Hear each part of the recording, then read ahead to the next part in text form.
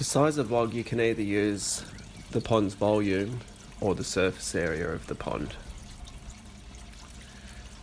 I aim for the bog size being anywhere from 10 to 25%. For small ponds like my patio wine barrel, I use a volume measurement. This is because I know the wine barrel holds approximately 100 litres, so I used a 20-litre container to create the bog.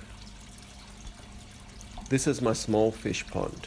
It's a rectangle with a constant depth, so calculating the volume was easy.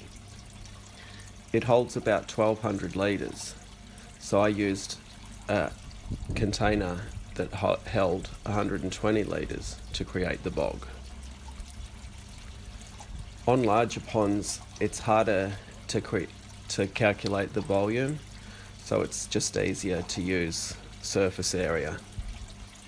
We're still aiming for between 10 and 25% of the volume or the area of the pond becoming the bog. On these larger ponds, it's easier to just create the bog separate to the pond and use a stream to connect the two together. So you have the pump on one side and flow the water to the bog, and it returns via the stream back to the pond. So obviously the aim of the bog is to filter the water. To be most effective, the water velocity needs to slow down and pass through the gravel and rocks. The plants do provide some of the filtering, but only about 20%. It's the bacteria growing on the rocks and the gravel that do the majority of the work. So on the smaller systems, like my patio pond, even my budget fish pond that I did a video on, I used container bog filters. So here I've got a solid pipe that comes into one with a perforated edge. Down here I have a chamber, again to collect solids. All these little perforations let the water come out and flow up through the gravel. In these I've never done different sizes unless it's really deep. Then I've put larger rocks and then smaller ones. Otherwise I've just gone, I don't know, 20-cent coin size, even smaller. Anyway, the water comes up, gets purified, flows out. To clean these, I always just put like a bulkhead fitting down the bottom here. On the piece of pipe that comes through, a little valve so I can open and shut that.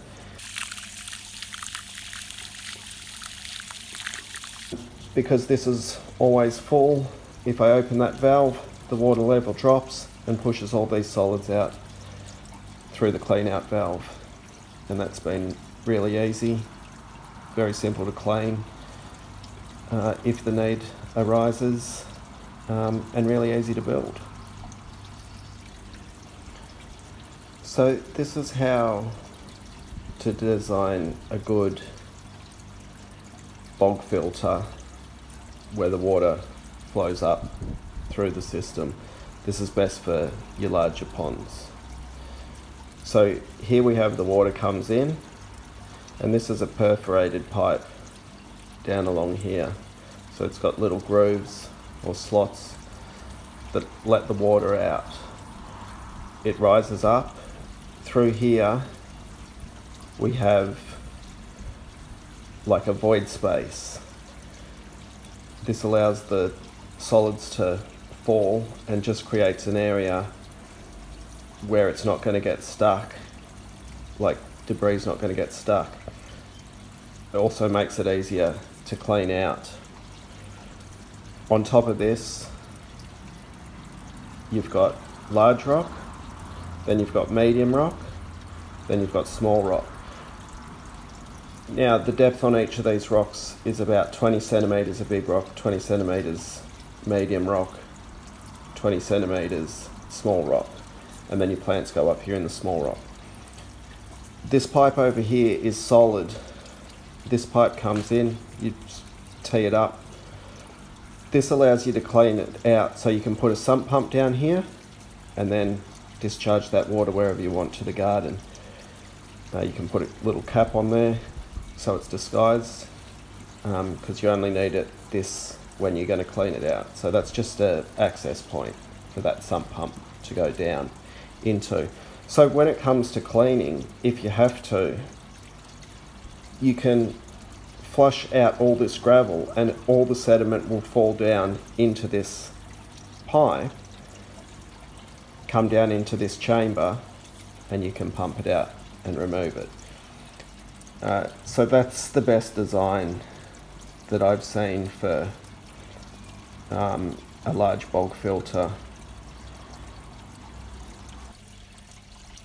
In the next couple of weeks, I'll create a video talking about the sort of flow rates that you want to get through your bog filter.